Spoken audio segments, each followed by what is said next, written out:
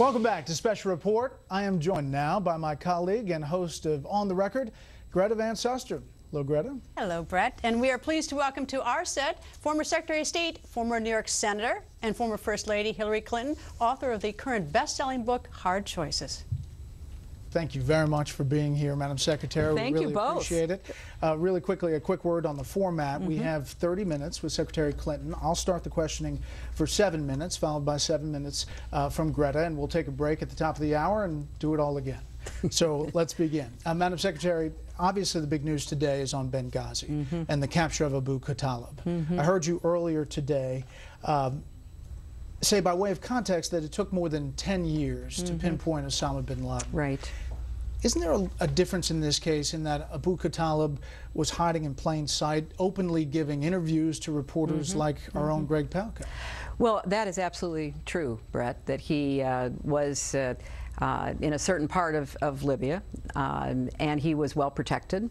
And to try to mount an operation such as was carried out successfully on Sunday posed different challenges than the ones that our intelligence forces faced in trying to actually pinpoint bin Laden and then carry out a dangerous operation. But my point is that what we try to do in this country, and I think what was made abundantly clear by this latest effort, is we have an unwavering commitment to go after anyone, no matter how long it takes, who is responsible for harming Americans. And everybody around the world who thinks about that, plans that, needs to know that will be the outcome. Should Talib be read his Miranda rights and be tried in U.S. civilian court? I don't know all the details about what the plans are, but I believe... But if you were president? Well, if I were president and the FBI and the Justice Department and our law enforcement came and said, we're finally ready, Mr. or Madam President, to go and capture and detain this terrorist, and we have enough evidence to successfully prosecute him in our courts, which have proven very successful at prosecuting terrorists, I would say then I'm ready to give the order. I have some more specific Benghazi questions. You may have imagined that. You write in your book that as the attack is happening, you're on the 7th floor of the State Department, and then you go to your Washington home, still in direct communication. Your Deputy Assistant Secretary, Charlene Lamb, testified before Congress that on the night she was in the Diplomatic Security Command Center in Washington, was in real-time contact with the Diplomatic Security Agency agent who was manning the Tactical Operations Center on the grounds in Benghazi. He had alerted the embassy in Tripoli, the CIA, the Bureau of Diplomatic Security in Washington. Did you talk to Charlene Lamb that evening? No, I did not, but I was in direct communication with everyone who was. She was not the only one who was monitoring the phone lines, because contrary to some of the reports, we did not have real-time video that enabled us to follow what was going on the ground. It wasn't until sometime later that we got the security camera video from the compound that we were able to analyze. But we were in direct communication insofar as it was possible, because remember, they were under heavy attack.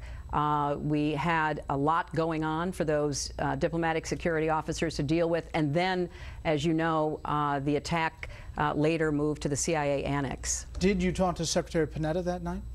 I talked with Director Petraeus. I talked on a secure video conference with a full array of officials. I knew, because I had talked with the National Security Advisor, Tom Donilon, that both Secretary Panetta and General Dempsey were doing everything they could. We had open lines. That night. I can't recall. I know that the Defense Department was in the room in the video conference that I held. Madam Secretary, in your testimony before the Senate on Benghazi in January 2013, you stated this, quote, "I certainly did not know of any reports that contradicted the intelligence community talking points at the time that Ambassador Rice went on the TV shows, the Sunday shows." Do you stand by that statement? I do, Bret, and I wrote about this at length in my book, a whole chapter on the attack on Benghazi. This was the fog of war. You know, my own assessment careened from, you know, the video had something to do with it, the video had nothing to do with it. It may have affected some people, it didn't affect other people. And I think the conclusion to draw, because we were not just monitoring what was happening in Benghazi once it began to unfold, but remember we had a very dangerous assault on our embassy in Cairo that same day, which was clearly linked to that video. So I was trying to make sense of it, and you know, I think that the investigations that have been carried out basically conclude we can't say that everybody was influenced and we can't say everybody wasn't, but what the intelligence community said was spontaneous protests, and that is what at the time they thought. In the Benghazi chapter, you acknowledged that on the night of the attacks you received a State Department Operations Center bulletin in which in the book you say it's a report that on responsibility. How did that report come to you? It came to me as those reports do to the Secretary of State. It was orally delivered. It was, you know, a monitoring of a Facebook account that said that. And then, as you know, and as I write in my chapter, that was reversed. So, although Ansar al-Sharia didn't fully pull it back, they said they didn't participate in this popular uprising as a separate entity. So, well, there's no doubt terrorists were involved. There is no doubt. And I, from the very beginning, and in my statements, as you know, and as I write in the chapter, said that, you know, these were attackers. Now, who was leading them? We think we now have one of the ringleaders in custody, but others were either motivated because of their extremism and their ideology, and others came along for the ride, and maybe others also were motivated by the video. The timeline suggests President Obama, you had a conversation on the phone, roughly around 10 p.m. Yes. Do you talk to him before you put out a statement or after?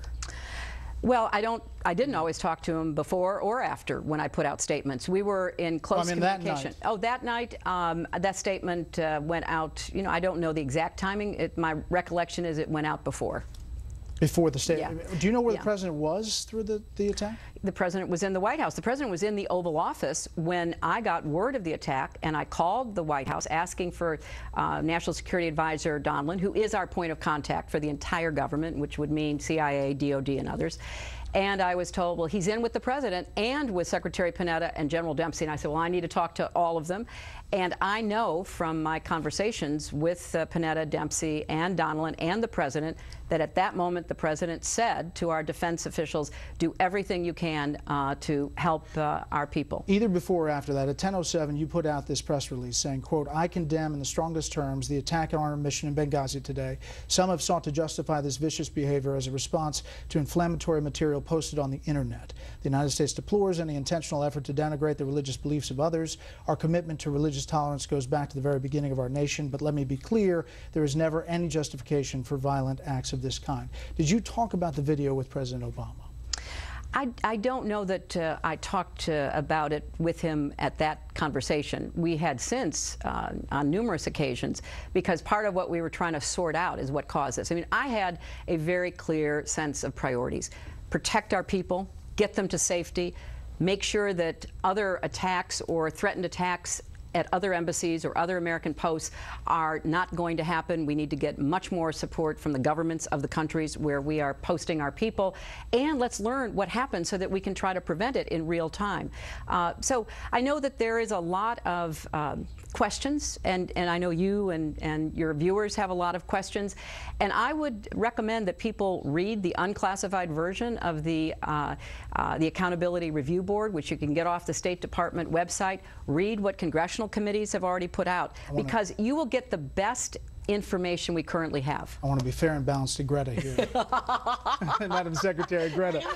That is very fair. I like that. Let me switch to another topic. Afghanistan. Would you have made that swap for Sergeant Bergdorf? 5 Taliban for Sergeant Bergdorf? Well, as I write in the book, and at the time, I was trying to put together a bigger deal, a deal that would create a negotiation between the government of Afghanistan and the Taliban to try to move the Taliban to renounce violence, renounce al-Qaeda, and agree to support the Constitution and the laws. Isn't that part of their ideology, though, violence? I mean, look at the violence towards women, and you know, aren't we abandoning the women to the Taliban? Well, those are two different issues, and they're both really important, Greta. On what I did on my watch was to see whether we could do such a deal, and I write about it in my book. And part of that deal was, you know, making some concessions on getting Bergdahl back, because that was very important to the Defense Department, to the State Department, and the rest of the government. And of course, the Taliban, in return, wanted to get some of their people back. So sequencing it, getting a bigger deal was part of it. Today, however, I think what you heard from Secretary Hagel, as well as the White House, Secretary Kerry and others, is that it appeared to be imperative to try to get Bergdahl out. I have not seen the video that people talk about. I cannot offer an independent judgment, but I rely on the judgment of medical professionals from defense and others. So I think the important points to make here, we never leave anybody behind. I think that's to our credit. Secondly, there is an agreement. I don't know the details, but I know what I was trying to negotiate with Qatar to keep these people under very strict vigilance and to prevent them from traveling. And number three, to debrief Bergdahl to get as much information from him when he's ready to talk. You've been quoted as saying these 5 guys are not a threat to the USA. I think when people heard that, they were quite surprised. Well, I mean, as long as they're in Qatar, they're not a threat to the United States. Well, bin Laden was never in the United States. No, but in Qatar, with an agreement that has been entered into, they are supposed to be constrained from what they can do, and certainly they are not supposed to be permitted to travel. That is, as my understanding tells me, what the deal is. And in that situation, they are not a threat. Now, I agree with you that when the new president, whoever that turns out to be, is sworn in Afghanistan, there is no doubt, given the current atmosphere, that the Taliban is going to try to attack and take back territory. I worry particularly about the gains that have been made, the sacrifice that Americans made to enable those gains, particularly for women and girls. So this is a situation that is dangerous, that we have to keep watching. Those 5 men, they are right now not a danger if they are kept where they're supposed to be kept, but we still have to worry about the Taliban and everything that they could be doing. Talk about lost gains. You were in favor of arming the moderate rebels in Syria. Now we've got this situation in Iraq where they weren't armed, and now we've got where Iraq seems to be blowing up. Are we losing all the gains in Iraq as well? Too soon to tell. I think that if we can persuade or basically bargain with Maliki so he does what we've been trying to get him to do for the last several years, an inclusive government where Sunnis feel they have a stake, as well as Shiites. Put us in bed with Iran? Well, I'm not in favor of any formal negotiations with or agreements with Iran at this time regarding Iraq. In fact, if I were an Iraqi of whatever persuasion, I would be thinking hard about, do I want Maliki to continue to be the prime minister? He has failed as a leader. He has purged the military of some of their strongest leaders. He has rearranged the government and gone after Sunnis who are willing to work with him. That is a recipe for continuing instability. And if there's going to be a real stand against these extremists who are worse than even is being reported publicly in terms of what they're doing and how they behave, then there has to be a different government. And I don't think Maliki is the person to lead Iraq. 20 seconds. Was then Senator Biden correct in saying a number of years ago it should have been divided into the 3 states, into the Kurds, Sunnis, and Shiites? Well, I think at the time that was a creative suggestion that most people did not agree with, because there was a hope that hindsight? Well, hindsight, it could not have been imposed on the Iraqis. It may end up evolving in that direction. At the time, though, no entity, not the United States or anybody, could have said, we're dividing up your country. You're going to get more oil than the other group. You're going to get, less opportunity to govern yourself. That was not going to be possible. All right, that's it for part 1. Thank you, Secretary. More questions and answers with Secretary Clinton after a quick break.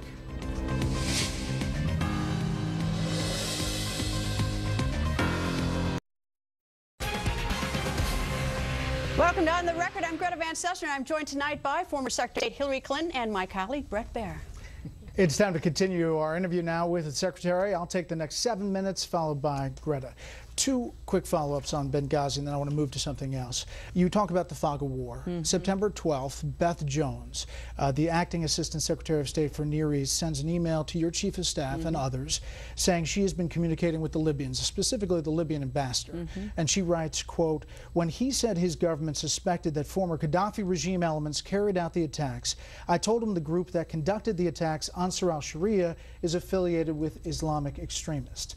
So I guess the question is, why is the State Department telling the Libyans, the Libyan ambassador was Ansar al-Sharia, and yet telling the American people at the same time it was this video?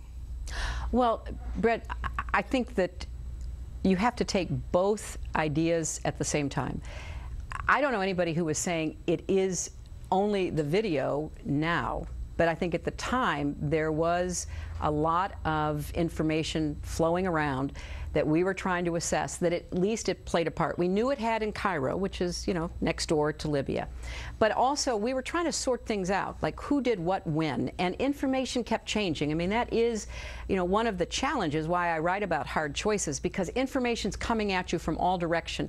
It sometimes takes time to sort it out, find out what actually is accurate, and frankly, what's not. I heard your interview with Diane Sawyer.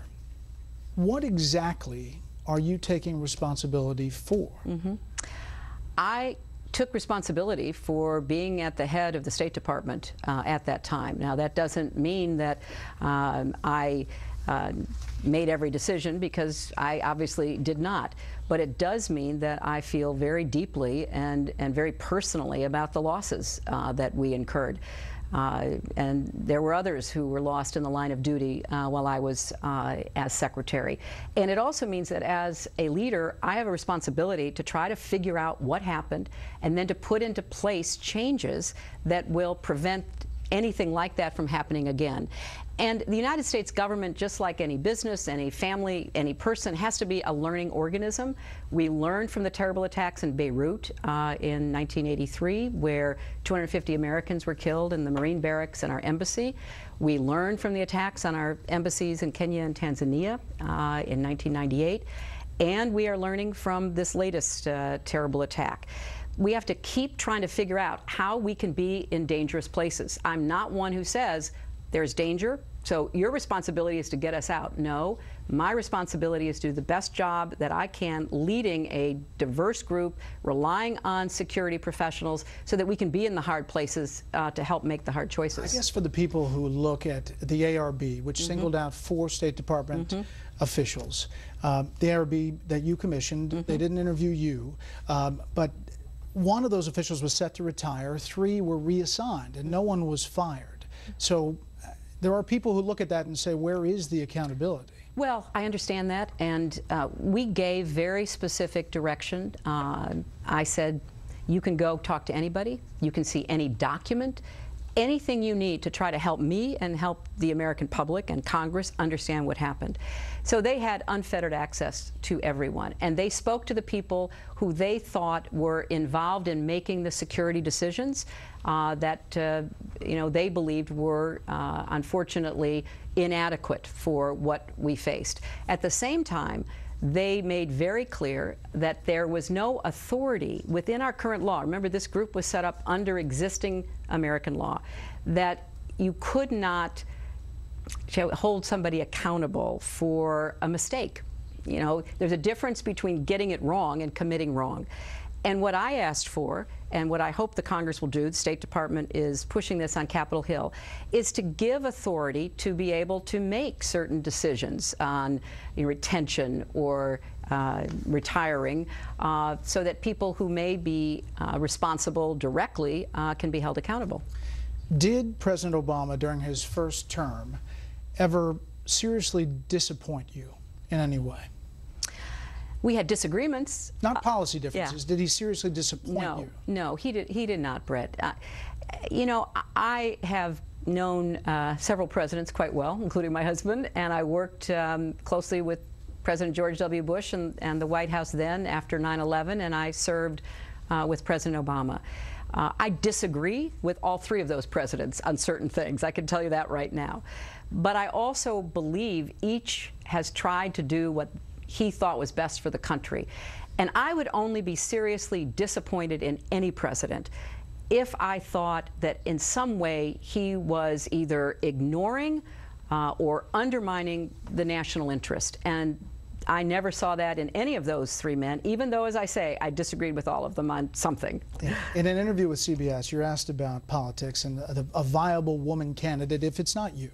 And you replied, quote, "Politics is so unpredictable. Whoever runs has to recognize that the American political system is probably the most difficult, even brutal, in the world." Yeah. Yeah. You've been to more than 100 countries. I have. Most brutal? Well, you know, not in a beat you up sort of sense, but in an absolute marathon, running the gauntlet day after day. Most of our fellow democracies around the world, many of which are parliamentary, they choose a leader from among the elected officials who represent a constituency, but not the whole country. That's not where they're elected from. Many have time limits, whether it's 60 days, 90, 120 days, so their campaigns don't go on for years. Many of them don't cost anywhere near as much. We require our candidates to raise all that money. Certainly a lot of them have rules that prevent other money from flowing in, influencing. I mean, you list all the differences. Now, I'm quick to add that I guess just people perked up with brutal, I suppose. Yeah, well, you know, I think that comes from experience, because when I ended my 08 campaign, I was exhausted, I was drained. It was quite an experience. But I'm quick to add that, you know, part of it is we have a different idea about free expression, about the role of money in politics, as the Supreme Court has recently said, and we're a big, complex country. And so getting through that gauntlet to be one of the nominees to run for president requires a lot of stamina. Last thing quickly, the Real Clear Politics average of major reliable polls, not just one, but the average of polls, has the right track, wrong track breaking this way: 29% right track for the country. 64% wrong track. That's the average of polls. So do you agree with the 64%? What I agree with is that many Americans are still feeling that they have not recovered from the Great Recession. They're still worried about their future, the future of their children. We could go down all the reasons why, from student debt to stagnant or decreasing incomes to income inequality. All of these factors that Americans are living with, and they look and they say, "What happened to the American dream? I was raised with that. I'm a product of it. I am proud to be a product of it. I had a great upbringing. I had a family that supported me, great public education, all these opportunities, as did my husband." And now people are saying, well, we think it's over. So of course they're going to say, regardless, I would argue, who is president, I would say that most people are saying, wait a minute, it's not working for me anymore. What do we do to get back on track toward people living up to their own God-given potential in this country that we love? Thank you, Madam Secretary. Greta. Thank you, Bret. Madam Secretary, you're a lawyer, President Obama's a lawyer, I'm a lawyer, and NSA spying on Americans violates the Fourth Amendment. Couldn't be plainer. If you want to spy on Americans, you get a warrant. What do you think about that? Well, I think that we're finally taking stock of the laws that we passed after 9/11. I voted for some and I voted against some. And people are saying, wait a minute, we did all of this in an emergency, in a hurry, because we were, understandably worried and scared. And now we need to take a step back and figure out how we make sure that the balance between liberty and security is absolutely right for America. Different questions. When you go out and you seize American stuff, you have to have a warrant. And NSA was seizing American stuff, no warrant. And there are two options: either amend the Constitution or you get a warrant. That wasn't done. So what should the American people think? Well, I think that the laws that were passed, again, post 9/11, gave very broad authority. And that authority was passed by the Congress. It was overseen by the FISA courts, and it was endorsed by executives in two administrations, both Bush and Obama. And I think what has happened is people have said, okay, the emergency is over, and we want to get back to regular order. We want to make sure that we're not being spied on, that our privacy is not being violated. So we want you to keep us safe. We want you to protect us, but we don't want Americans to be in any way fearful of their own government's actions. I don't think any American wants to be unsafe, and I think every American would want to give the authority of the government to seize things constitutionally. The problem is we have this funny little thing called the Fourth Amendment, and it's actually quite plain. And I know everyone on Capitol Hill is trying to scurry and say that we've got these laws, and I hear you too. But the fact is that the Fourth Amendment is plain. It says you need a warrant. Well, I think what you're going to find with the laws that are now being amended and passed, one was just passed in the House, that the Congress is trying to square Americans' constitutional right under the Fourth Amendment and the necessity for information that can be connected to terrorist activity here at home or abroad. It's a really difficult balancing act, but you're 100% right that we have to make some changes in order to secure that privacy, that constitutional right to privacy that Americans are due. All right, Sergeant Tamarisi, he's a Marine. He's sitting in prison in Mexico since March 31st.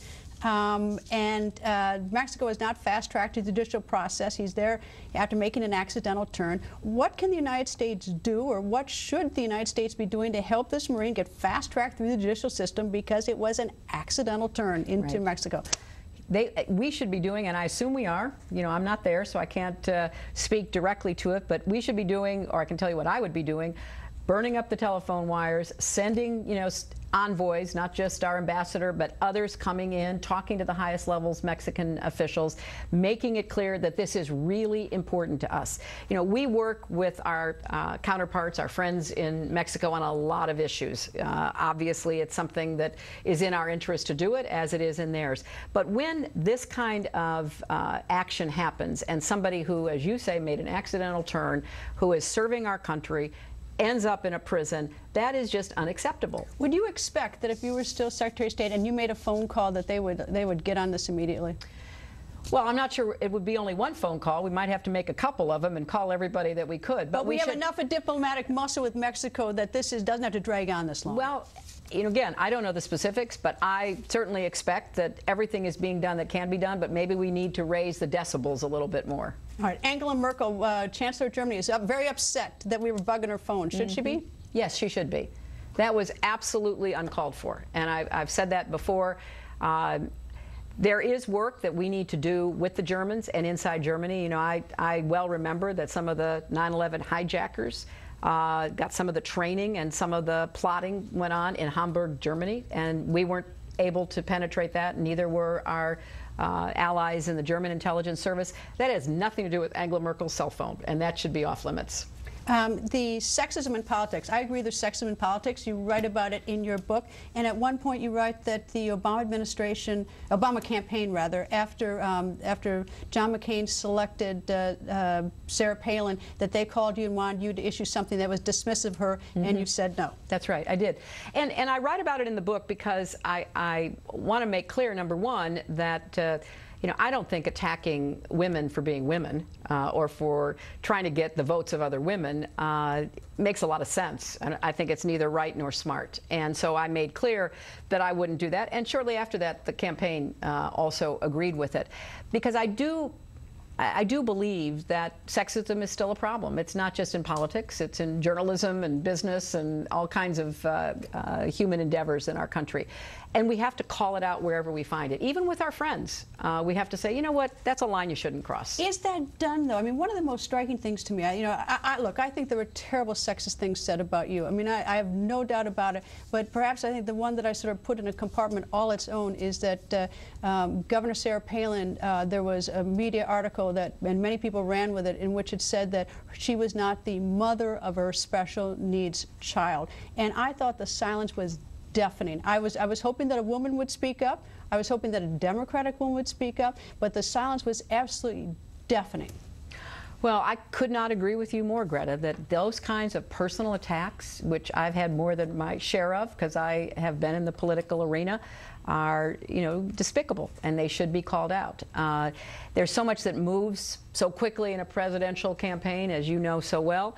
I can't speak to who did or who didn't say anything, but I am absolutely with you that any kind of personal ad hominem or ad hominem attack should be repudiated. It seems to me that that would at least help some of the politics for women if people would cross parties and actually speak up, because it would make it unsafe then for people to be critical within their own party and actually would focus on the issues.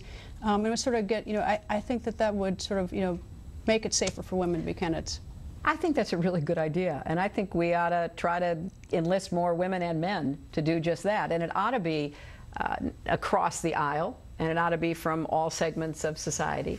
We don't do any service to ourselves, to each other, to young women coming up, if we let those kinds of comments stand, if we ignore the double standard, which still makes it very difficult for a lot of young women to feel that they have a role in the public sphere because of the way they're judged. So I'm with you on that, and maybe we could work together to try to get some kind of pact or agreement that people will speak up as we go forward in politics. I read your book, and I thought that actually I was disturbed by this. Richard Holbrooke, who served our nation with great distinction in many ways, he helps handle the war in Bosnia, negotiate the Dayton Accords, that when he was working for you, people over at the White House would sometimes roll their eyes at him. And to me, I thought the arrogance of those people at the White House not respecting his contribution, that bothered me.